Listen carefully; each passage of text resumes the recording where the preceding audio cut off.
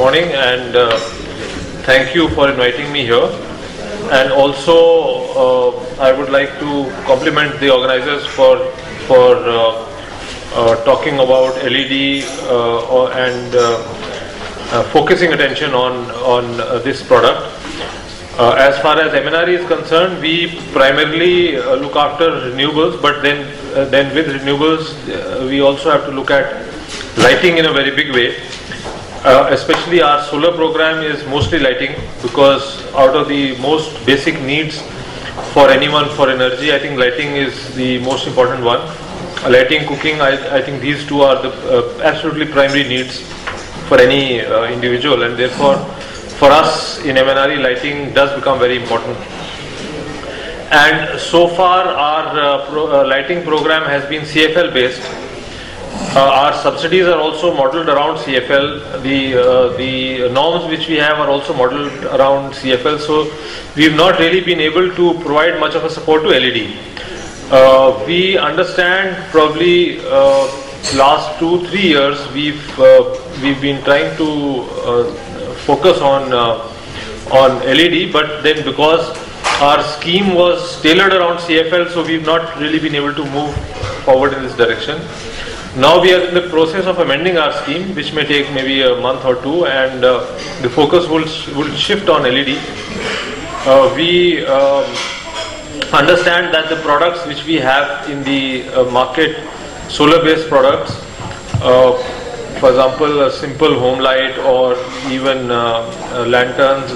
Most of the lanterns have of course shifted to LED already, even though our subsidies are not very substantial if someone shifts to LED.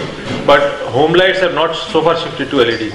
But if they shift to LED, then the total cost of a light goes down drastically, probably by 50%.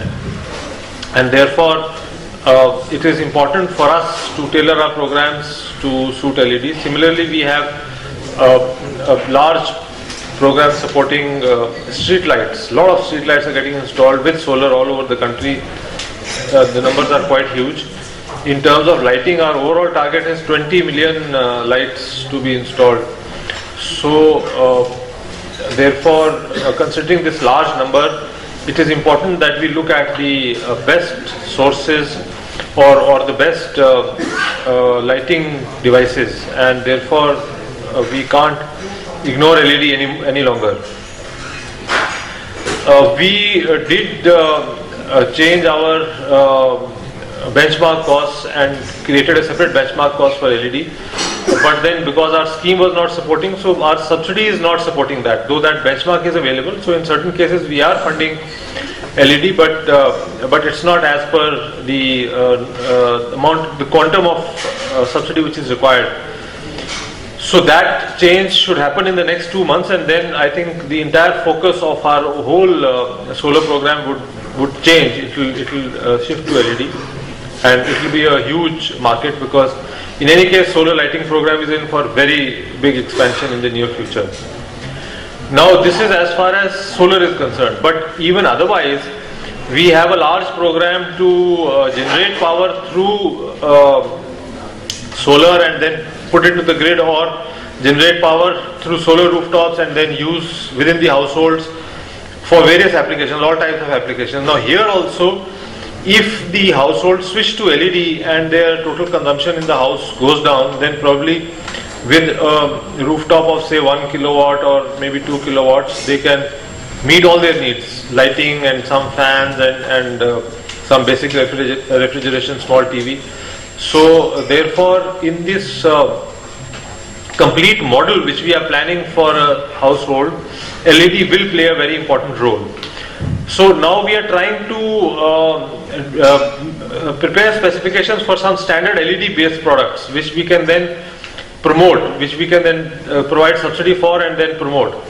Now we have this large scheme which is operating through NABARD, and we are providing subsidy as well as loan through regional rural banks in rural areas, and people can just go and take a loan and then purchase a light, solar based light.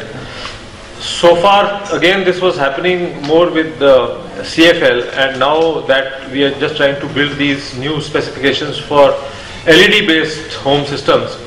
So I think in that program also there will be a immediate shift towards LED, and then this can probably take off in a very big way.